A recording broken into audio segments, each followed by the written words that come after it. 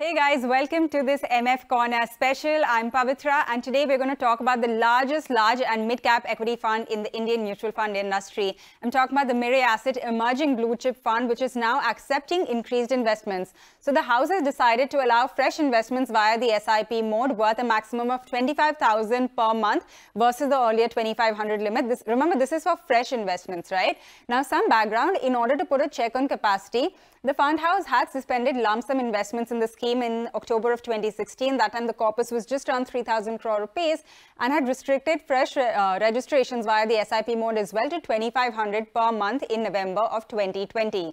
This fund has done exceptionally well, and with the current AUM, Mirae Asset Emerging Bluechip Fund is the largest and perhaps the most popular scheme in this category as well. So Swarup Mohanty, Chief Executive Officer at Mirae Asset Investment Managers, joins me now. Swarup, always a pleasure to have you on. Thank you very much for joining me on this episode. And my first question is that, I've seen over the past few months, years, so many requests asking for you to increase this amount to let people invest more. You've finally done it. What do you think has changed so materially and how do you feel comfortable now? No, Pavitra, first of all, thank you so much for having me on your show and your kind words towards the fund. Yes, the Emerging Bluechip has remained a special fund for us, and the whole intention is to keep it that way. With the strengthening of, the macro environment, we've also witnessed a significant growth in the capital markets. Particularly, the mid-cap space has witnessed significant changes over the past few years.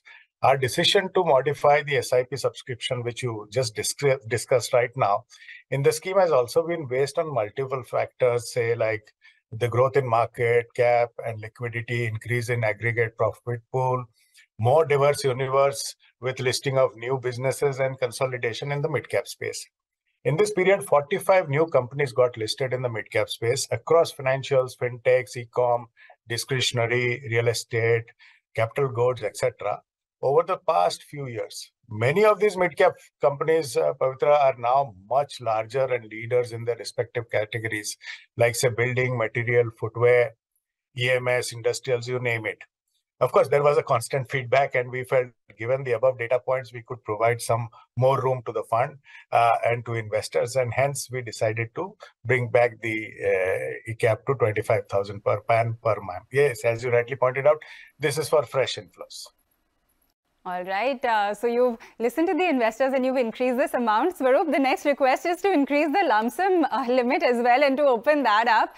I know that you still don't have that open. How should we read this? Is this still, a little bit of caution on Mirae's part, or do you think, do you see that happening in the near future? That's one as well. And what would have to change for you to allow this to happen? Yeah, this is a good question, Pavitra. See, while we have increased these limits, we have to keep in mind the existing investors' interest. That is supreme at all point of time. Before we decide anything on any further course of action, that is prime in our mind. So we believe SIP is a very nice investment tool through which one can invest systematically. And the merits of SIP is now known to everybody. So the fund has been, receiving healthy inflows, and hence we've kept the SIP capped at 25,000. Now, if you see, like you rightly said, when we closed the fund in 2016, the AUM was just around a little lesser than 3,000. Today, it's around 29,000. So to keep in mind the existing investors, we will take a graded approach. Yes, we at certain intervals will come back and reevaluate it. But at this moment, we felt it was right to increase it to 25,000.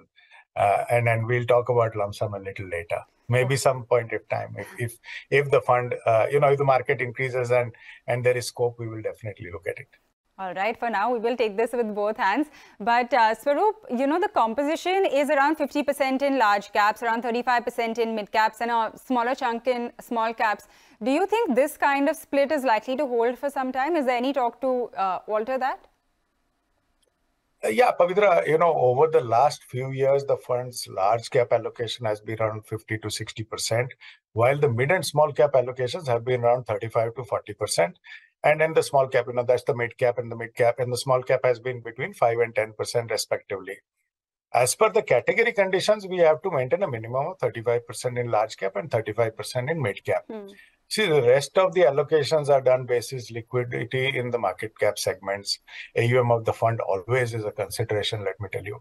And finally, the fund manager discretion and comfort based on the opportunities available. The fund's market cap allocation in future will always depend on these three: liquidity of market cap, AUM of the fund, and finally the allocation depends on the fund manager's discretion. At this moment, we feel this is the right set of combination for the AUM. Okay, just out of curiosity, Swarup, what is the cash position right now, and what is the highest that it has ever gone to? We at Mirae Asset as always a fully invested fund. We believe this asset allocation always happens at the advisor, distributor, or at the investor level. Once they give us money to buy an asset class, we will buy the asset class. So we've always believed that fund managers will remain invested across time periods, and we've never used cash as a deployment strategy. Historically, the fund's cash allocation has been around 4 to 5% most of the times. That's the max. In the few months, sometimes the fund's cash allocation has gone as high as 10%. If we ignore the initial few months of the scheme launch, that's when it was a little high. Post that, it's been a fully invested fund. But having mentioned that such instances were far and few, in fact, the fund's cash allocation has never exceeded 5% over the last 5 years, and it will remain like that. Okay, that is on the cash position. Let's talk about it from an investor standpoint as well. Who do you think this fund is well suited to? Because this is not something that you would get into for a short term, right? So and what is the kind of time horizon that an investor should potentially look at if they are buying into this fund?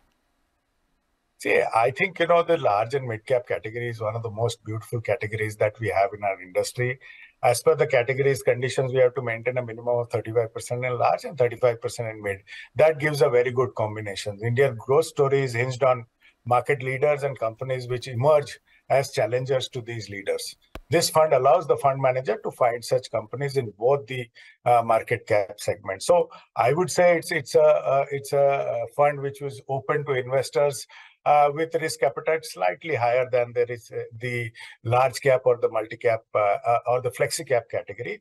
But with the way large caps have been behaving, I would say some amount of allocation from the core portfolio can start going to the large and mid cap segment, looking at where India is positioned for the next 10 years. Okay, and also, considering the fact that the mid-cap funds, small-cap funds have already run up so much, and I've been talking to fund managers, and so many tell me that, there's nowhere to put the money now. We don't know where to invest this kind of cash that's coming in. So, Swarup, do you think this category will get a lot more in terms of inflows? I'm not talking about just your fund, but overall this category? I agree with you, Pavitra, as a category, and that's what we've been discussing in the last question also. See, basically, when one visits, this is a theory, when one visits the ATM, there should be a requirement. When there is a requirement of cash, immediate liquidity should be there. These are challenges which are there with fund managers also, that, whenever they want to sell the stock, they should be able to sell it. And that's what is a big question when you start managing a larger portfolio. Portfolio building processes is very similar, and the fund manager has to take care of the liquidity before. As you rightly said, we also feel that the small cap space is now heated, and one of the reasons we launched the multi-cap instead of a small cap was to take a slightly graded approach towards the small cap category.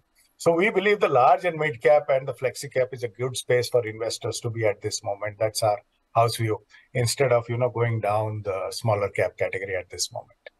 All right, Swarup, we're going to wind it down on that note. Thank you very much, as always, for joining me and taking us through, of course, the Mirae Asset Bluechip Fund, the emerging Bluechip Fund, which is now, by the way, open for fresh investments via the SIP mode, and also this category overall. So, as always, great having you on the show. I hope that helps our viewers and anyone who's potentially looking at getting into this fund. Thanks for tuning in. We'll be back very soon with lots more on the mutual fund space.